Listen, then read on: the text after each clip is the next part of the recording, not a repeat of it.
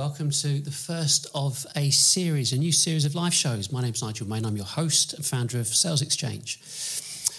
Well, thank you for joining me. I've got some new friends, some new joiners, and there are some people who've seen me do some live streams before as well. So great that you're here. Why would I want to do a live stream? Now, I need to kind of set some parameters. I think that's probably the best thing, is that I have always worked in B2B. So if you work in B2C, specifically selling to consumers, this really isn't for you.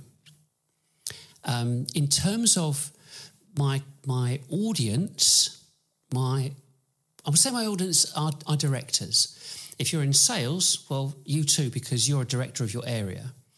And so the easiest way for me to communicate is I'm a director, you're a director. That kind of makes sense in terms of how we're going to communicate this, and it's specifically for B2B. Now, bit of not a caveat, but it's worth pointing out. If you work in marketing, in B2B, you're probably going to be a bit concerned about what I've got to say, especially if one of your directors is watching this as well. We'll come on to that in a minute.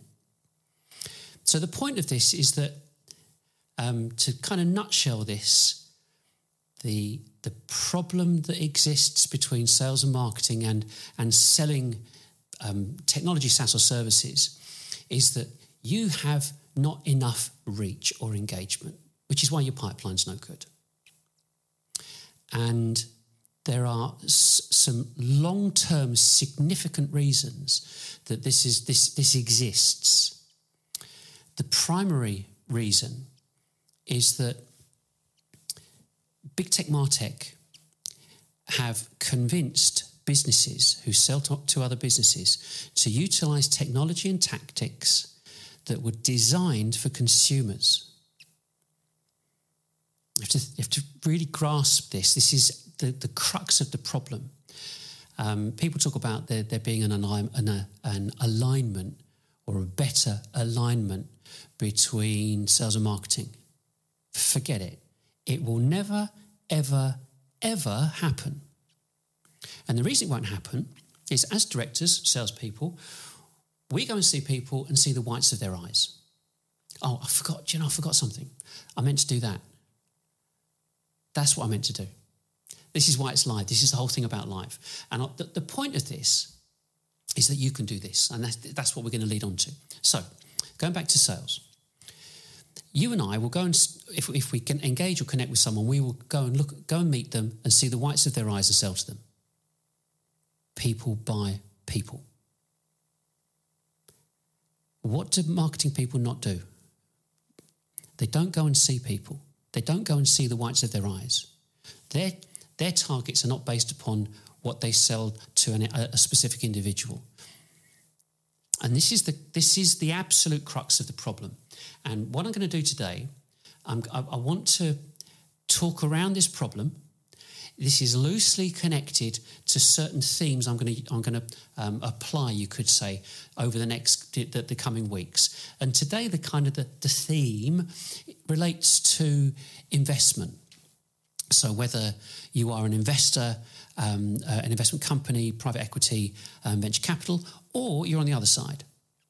You're a company that either is looking for investment or wants investment. These are really critical elements, and I'll come on to them in just a minute. So we've got this situation that you've got this technology that's made for consumers. If I want to buy a pair of jeans or buy something for me, I will take my wallet out, take my card out, and tap or buy or do whatever. Me, my money, my decision. End of story. If I see something on Facebook or Instagram or whatever, and I like it or whatever, it says, give us your email address, I'll give them one of my email addresses. I'm quite happy for that. And so are you. When it comes to B2B, and someone asks me for my email address, you've got to be kidding me. I will never give you my email address because I know that you'll give it to a BDR and the BDR will chase me down and forever. And I'm not having that. Now, this is the critical thing. So go back to 2008, 9, 10. when marketing automation came out. Within a few years, different research and work that was done, they realised that business owners hated filling out forms. It's 2014. 97%, back in 2014, 97% of business owners hated and didn't want to fill out a form. So they've known since then that it wasn't really a goer for businesses, because you and I want to self-serve, self-educate and remain anonymous for as long as possible. That's just how it is. It's not, I've not made it up. It's how you're not going to give your details out to a salesperson. It's just that's just how it is. So you then take this other look at marketing, and you think, well, if they've known that, why do they keep doing it?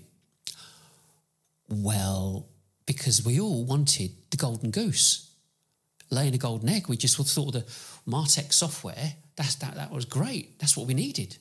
We could reach more people and get more engagement and more prospects without having to employ all those BDRs and telesales people. Didn't happen. You've still got BDRs and telesales. You've still got people saying, oh yeah, rah, rah, rah, let's get on the phone. But you kind of bring this together. You go, okay, people don't want to fill out a form, which means your pay-per-click is a waste of money. Your SEO isn't working because the person that you want to sell to isn't searching because he doesn't want to. So you've then got the situation with your BDRs. So you've got BDRs, 50, 60 calls a day, give or take. Your BDRs have a 301 chance of finding someone that might be interested.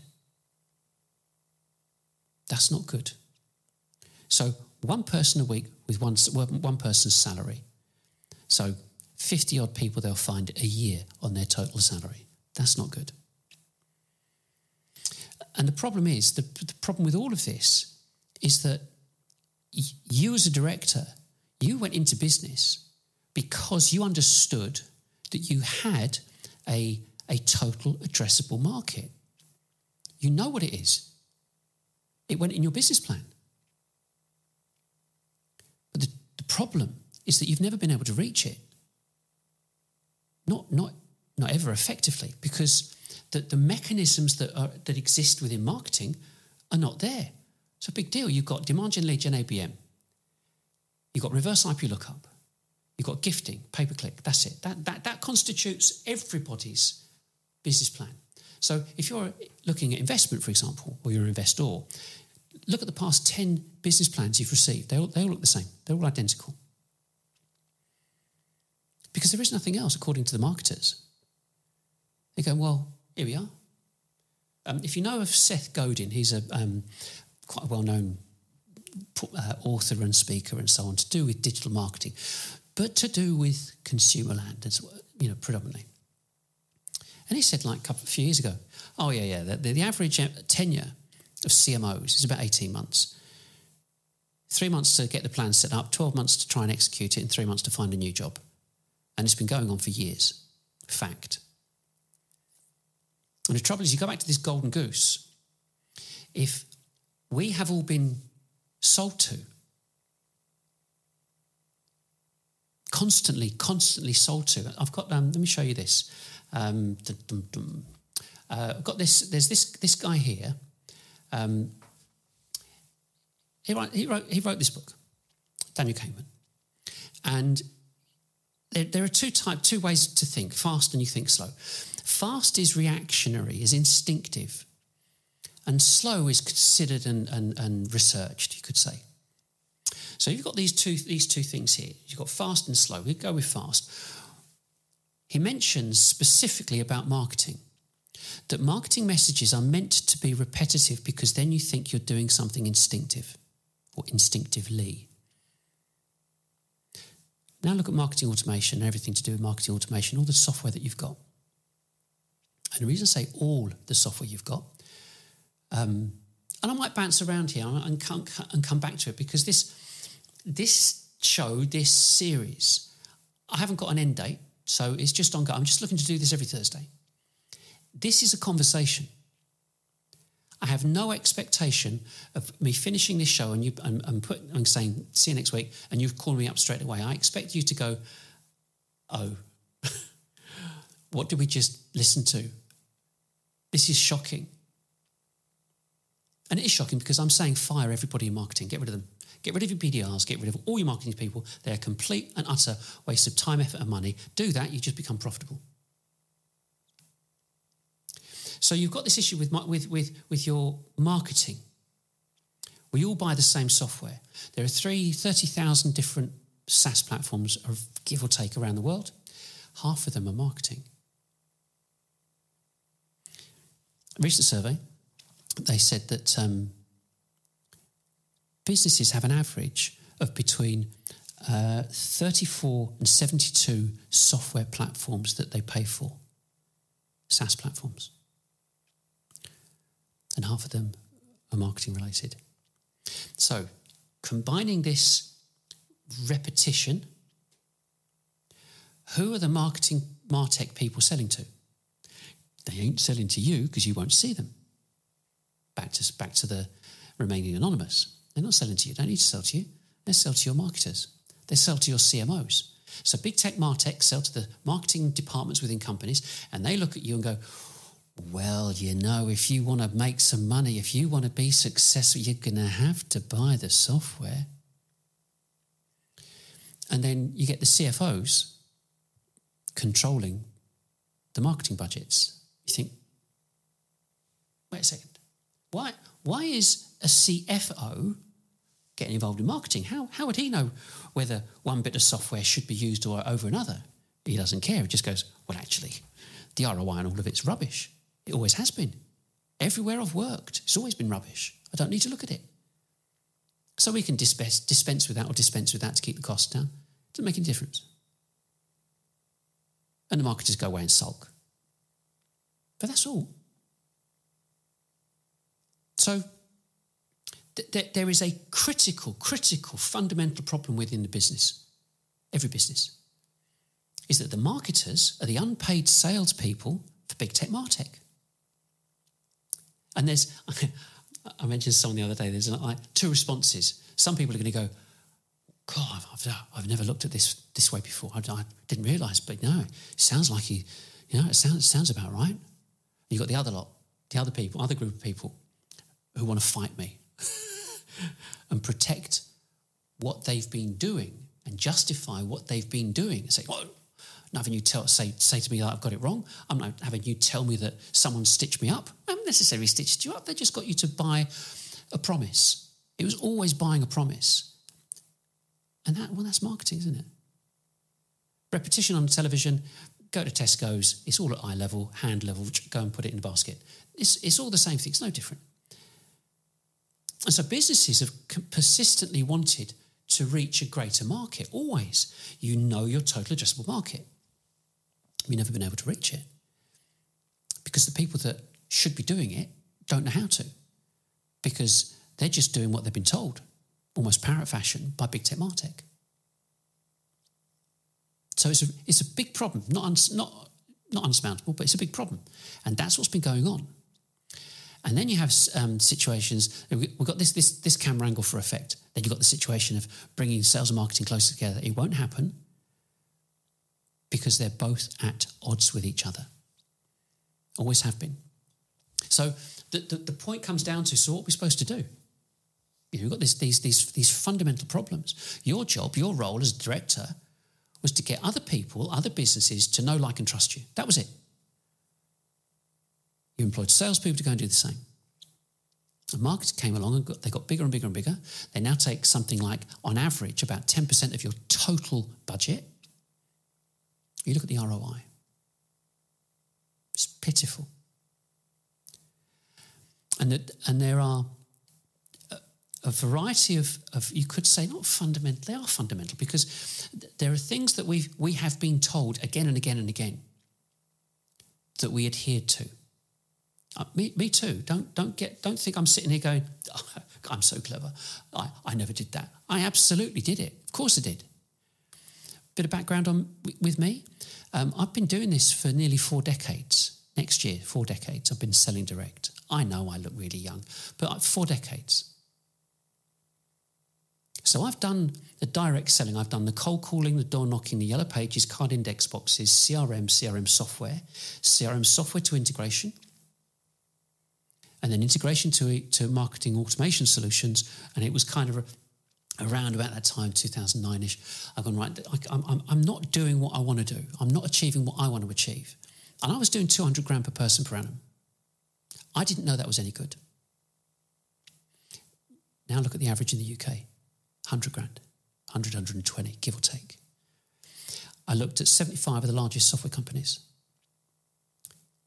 And I'm kind of getting off the subject about where I was coming from, but 75 of the largest software companies around, so business process management, RPA, robotic process automation, and enterprise architecture.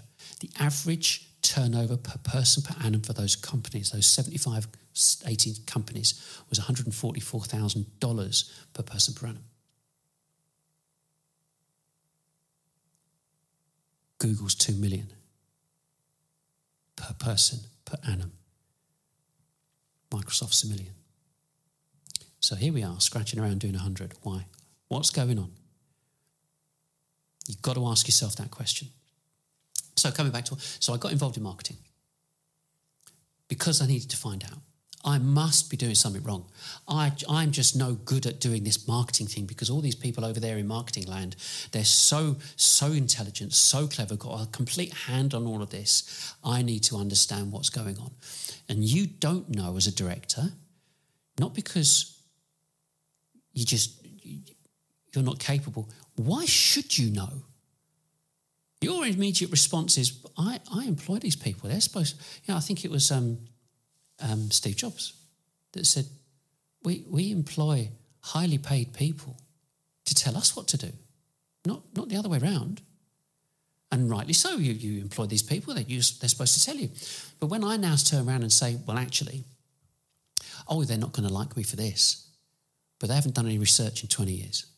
They don't care. Why should they care? You're paying them. You're getting a salary. 80, 100, 120, 150, okay, whatever it is, doesn't matter, it's irrelevant. They're still not doing the business because you're firing them. You're firing them, I'm not. I'm saying there's a problem here. And if you have a kind of an entrepreneurial mindset, you're going to go, there's got to be an angle. There has to be an angle to be able to make this work. And this is it. Let me explain. So you started your business and you got involved in sales and so on, based upon the fact that you knew who your total addressable market was. So let's kind of do a bit of maths very quickly. In the UK, between 10 and 50 employees is 212,000, give or take.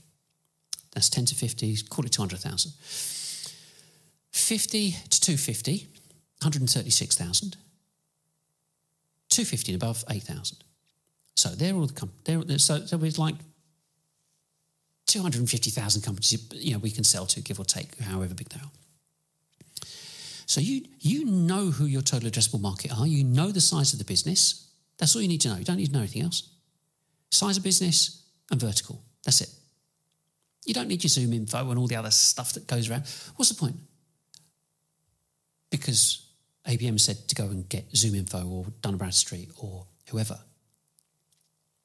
And then blend that with your lead forensics and Candy and a bit of what's the other? Oh, gifting. Oh, what an amazing thing to introduce to businesses. Here's £100 card if you'll have an appointment with us and engage with us. And someone's spending 100 grand, you go, is that all you're giving me, 100 quid? Is that anything more? And they go, what would you like? You're just opening the door for bribery and poor practice and so on. So put that to one side. So you know how many people are in your total addressable market. Tam Sam Som, you've heard of it before.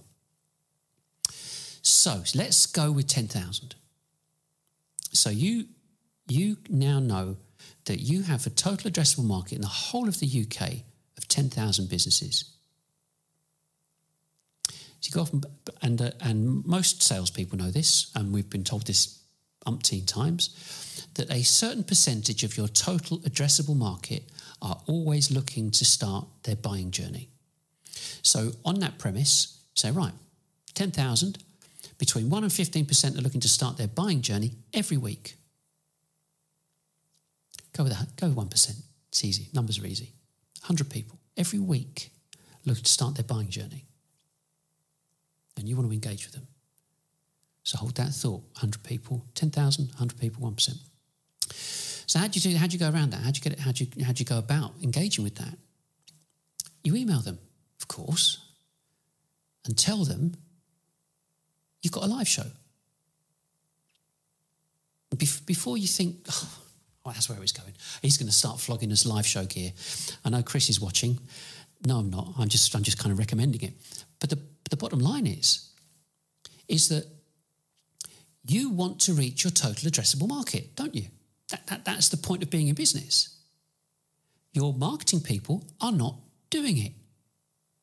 They're trying to scratch around to extract as much business from the small number of people that you've got on your marketing automation platform and sitting there passively waiting for pay-per-click to work, which it won't. So you need to be proactive. So you need to communicate with your total addressable market and tell 10,000 people what you're doing every week. You think, oh, blimey.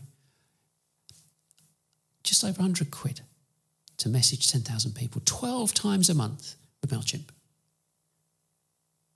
So not only can you lose your marketing team and lose your BDRs, you can now lose your subscriptions to your marketing automation platforms. It's getting worse for them, isn't it?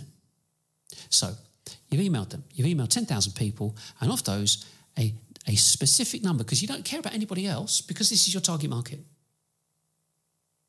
So you're now communicating to your target market. Now, in addition, and you should already, I'm assuming, you should already have a database of your total addressable market. 10,000 names only cost $3,500. And if it's less, average is about $350 per thousand. So it's not big money at all. But 10,000, $3,500, that's it. 100 quid a month for MailChimp. The only other expense that you would have relating to that, to communicate to your total addressable market so they know who you are and what you're doing, because all you want them to do is to get to know, like and trust you. It's nothing else. Is you upload that 10,000 names to LinkedIn and put banner adverts so your banner adverts appear on their newsfeed. Come and follow us. Have a look what we're doing. Put on a live show. You've got salespeople that are gregarious and outgoing, affable, funny. Yeah? You've already got people that could sit in front of the camera. They sit in front of people. They would sit in front of people every single day of the week, give them half the chance, but they just don't. And that's one of the critical factors that you have to look at. How much time do your salespeople, or do you as salespeople, or to people in your company, how much time do your people sit in front of genuine, active prospects who you know unequivocally are looking to buy? It probably breaks down to minutes and not hours. Because they're elusive. You can't no one wants to meet you because they want to remain anonymous. You've all heard of Gartner. So I was following this guy in Gartner, a very, I don't know what the title was, like very senior or super senior or chief, I don't know, VP of to do with sales and marketing related stuff. He'd been there 20 years. And he did this article for Harvard Business Review and said, actually, all the demand gen, lead gen, ABM stuff doesn't work. You've got to be transparent. You've got to give your prospects everything they need so they can self-serve, self-educate, and remain anonymous until they're ready to buy from you. And then he left. So he's spent 25 years, towing a party line. does an article, Harvard Business Review, then leaves. I mean, I'm in agreement. So the point here is this is not rocket science, but it is a square peg in a round hole, because if you're trying to do something that relates to the consumer industry and everything within it, trying to make that work here, it's not going to work. It cannot work, because your first port of call, the first thing you want to know, what's the ROI? Don't care what it is. What is the ROI? I don't care what the product is. I mean, what's the ROI? If you buy a pair of trainers, you go, oh, they look good on me. Job done. But when it comes to business, your immediate, your go-to place is, what is the ROI? Is it going to make me money? I don't care about saving money to an extent. You can only save so much. People say, I'm going to save you money. But how much money is it going to make? You're in business to make money. You're not a social service to employ lots and lots of people. You're there to make money. And that's what this is about. People want to see you. They want to get to know, like, and trust you. And the way that you have no choice in this, you must be authentic when you get to the point of greeting them. There's no choice. You know there's no choice. So how do you orchestrate something like this? So you think, I know this, I know a company, there's about 400 people in it. And a sales director, one of the sales directors, spoke to the CMO about this type of approach. And the CMO's response was, we're too small. And I'm thinking, God, I feel sorry for this company. Too small. Sales exchange is me. It might come as a bit of a surprise. I'd like you to go and have a look at the website, of course, and there's a specific reason for that. I'll show you one of the things that we've got on there is that particular page it provides links to absolutely everything that you need in the sequence in which you need them to orchestrate all of this. Cameras, mics, and lights. That's it. I'll show you this. Where are we? Let's go to there. We go to this one here. Okay. This is the kit. I've got a couple of cameras here. You can see one there, but there's one a bit further back. Light, tech. There you go, Chris. We're using it all. I'm showing it off. By the way, the guy Chris, he works for a company called Blackmagic, and that's the kit that we use here and here. And that all the cameras plug into here, and it enables me to switch them here. And this is the background, and this does the thing that's called the lower thirds and so on. So the point of this, the whole point of this is, well, you can do it. If I can do it, you can do it. You've got, especially with technology now, autofocus, auto setup, auto this, that, and the other. I press one button, and I'm streaming to LinkedIn, Facebook, and YouTube all at the same time, with a potential audience of 7,500 people. Too small. We've got 400 staff, and this is just me. I mean, the thing is about this, I mentioned about authenticity before, is that if I make a mistake, I make a mistake. You bang the mic, or you do this, or the wrong thing comes up, and it's not about the mistakes. It's like, well, I bet he's not happy about that, or he's gone. I can see he's gone all red. Whatever. And the point is that, is it complicated? Turning on lights, I've got a light up there. So I've got this light on here. Not so much light over here, so I've got a bit of a shadow. I've got a light behind there, it's called a hair light. There are just some things that you need to know. I mean, we'll show you how to do it. But there's some things you need to know, and you set a studio up in your office. Because lots of people are working from home, right? So you've got the space. So while I'm thinking of it, because this is live, let's just go back to investment. If you looked at like I said, you look at the past 10 business plans, they're all the same.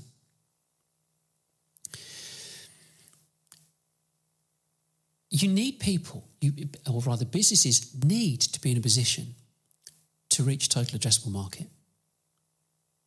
You've got high net worth individuals that are putting this money up for investment and they expect a return. Sadly, they don't get one because they're always waiting for unicorns because they have to, because not enough. I mean, 40, like I said before, 40% go bust, 75% don't reach their targets, their own targets that's on their business plan, and 95 don't make a return investment for the investors. So there's got to be a change. But the simplest way of looking at this is that we have been indoctrinated to sell one-to-one across the board. And this is one-to-many. Now, there's some other things that come into play when it comes to how you appear online. People get all flappy about pay-per-click and SEO. Waste of time. Complete waste of time. Because in the first instance, you have people that write for your business, for your company, or you individually may write as well. What constitutes a good document?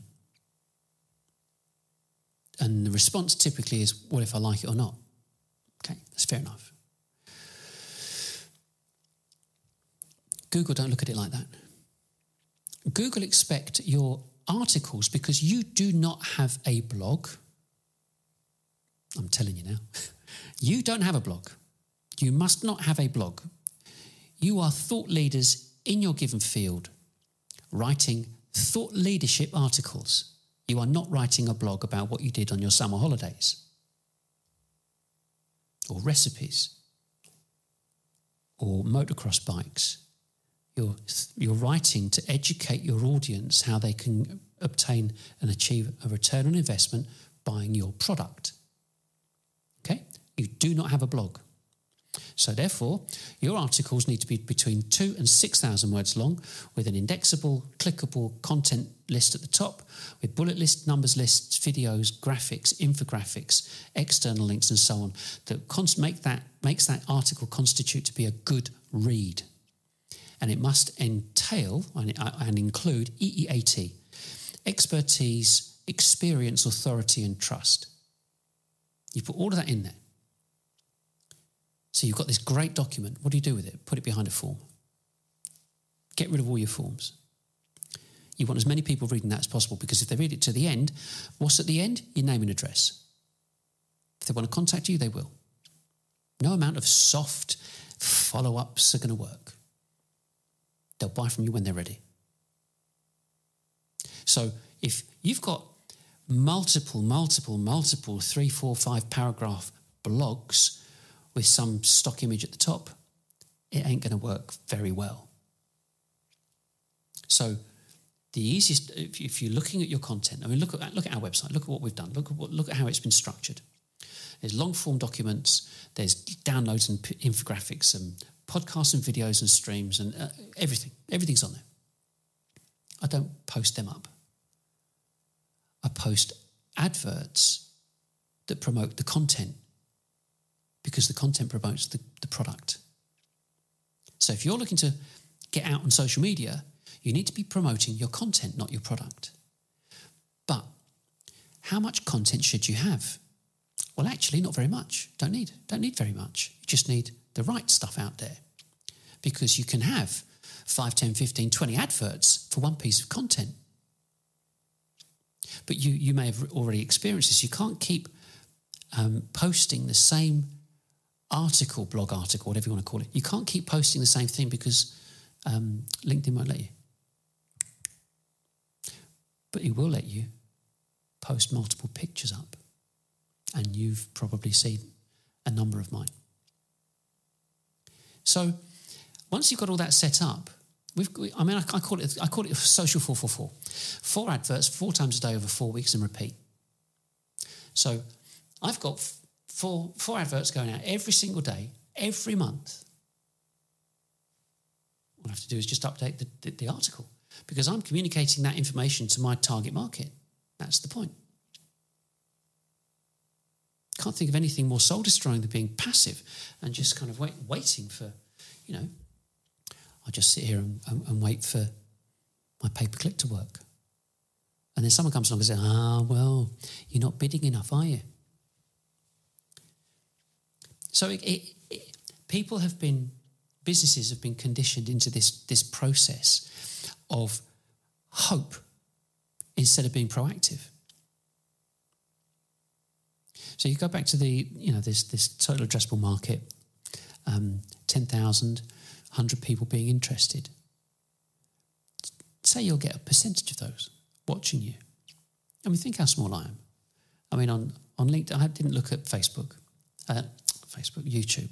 I got about 5,000 people following me on YouTube. I don't know how many people are going to watch this. No idea. I have about 40 people on LinkedIn. Just think about that in terms of numbers.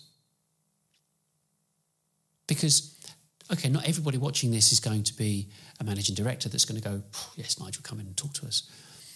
But I know that I'm speaking to influencers, people that go, listen to this guy, and it made a lot of sense, because he's basically saying, get rid of our existing marketing operation because it's been set up to work for consumers and not businesses. That's why we're not getting any business. You can't unhear that. I've done my job. And the next stage would be, well, let's find out what this is all about. Massive website, loads of content, everything that you need. Go for it. You might even want to keep some of your marketing people if they've got a penchant for technology and this kind of stuff. Or you might want to replace them because they're so stuck in their own ideals that they'll just go and get another job somewhere. Because at the end of the day, the buck stops with you and me. We run our own companies. Anything goes wrong, we lose the company. And they go and get another job. Go, it's a shame. And you lose your house or whatever. So, they're not going to go, listen, let me give you some money because I can see that you're struggling here. We're not getting the business. Let's all chip in. Said nobody ever. So your job, like I said, your job is to get people to know, like, and trust you. And you've always wanted to do it at scale. How do you do it? You do it this way. Email them banner adverts, invite them to a show, and then you've got your salespeople. Get a couple of, I'm doing this it's just me.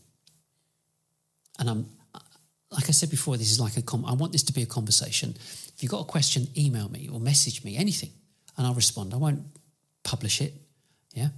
I'll respond. I've got absolutely nothing to offer. Got nothing to sell.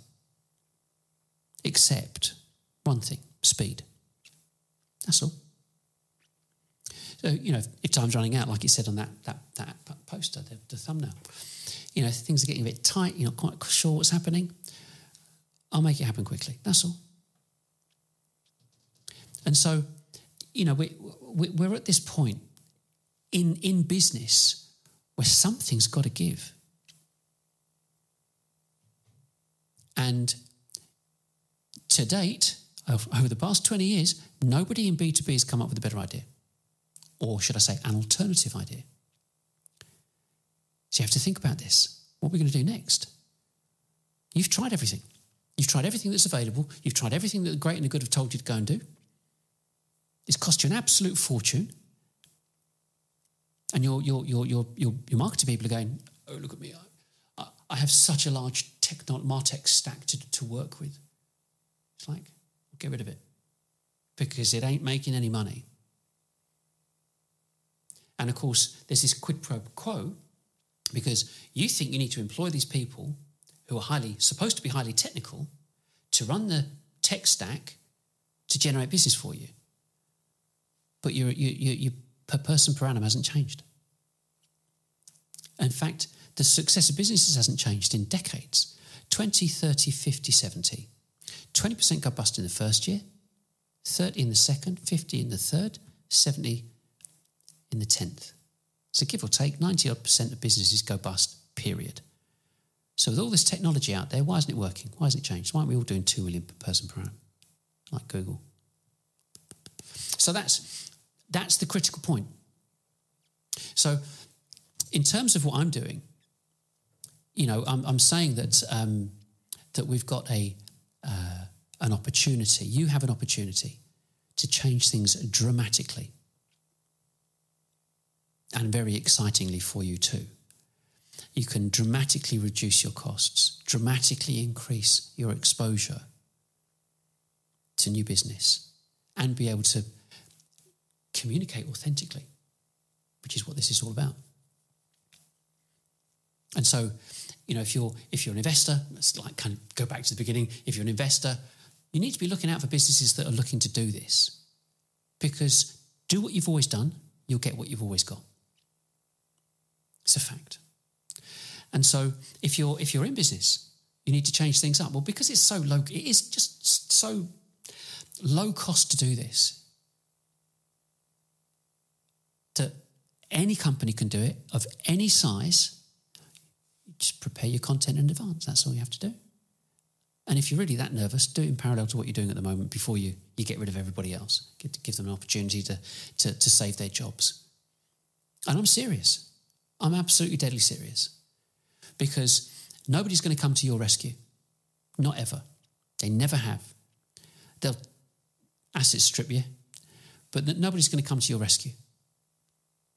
This is the only surefire way of making this happen and reaching a total addressable market. And I'm just talking the UK. You could be an international company. You could do the same thing and reach everybody everywhere all at once. All you need is the data to message them and say, this is what we're doing. So I think I've been speaking for about 3/4 of an hour. I could probably speak for England. But the critical thing is that this is the starting point. This isn't, and now I'm going to show loads of slides and convert this into and make it a webinar. No, this is live, yeah? And I'm going to be here again next week, and the week after, and the week after. And you'll go away and think about this, I hope. And you think, well, what about this? And how do we do this? And maybe you need to look at us. But the point is that this is potentially the most exciting time that could ever happen for your company, because your competition are not doing it. I only know a certain number of people, 6 degrees of separation, all that. So your competition aren't listening to this. So it's something to think about. So that's it from me. That is it from me. I'm just thinking, have I got anything else that I missed? I don't think so. Next week, we're going to be talking about SMEs and giants. And one size doesn't fit all, and there are different ways of doing things. And so we'll touch on that. But it's to create this conversation. There's nobody else out there talking about new business generation specifically for B2B as I'm doing, because I've done my homework. So that's it. That's kind of the first foray, you could say, into looking at live streaming. And there's a really specific reason for streaming. I could have done a video, but you wouldn't get the warts and all. I wouldn't get the knock on the door saying you've been talking for 45 minutes. But it's authentic. And if you've got two people, the most popular videos that appear to do with businesses are two people talking to each other in different locations, headphones on and everything else. Person one, person two, talking and just having a conversation.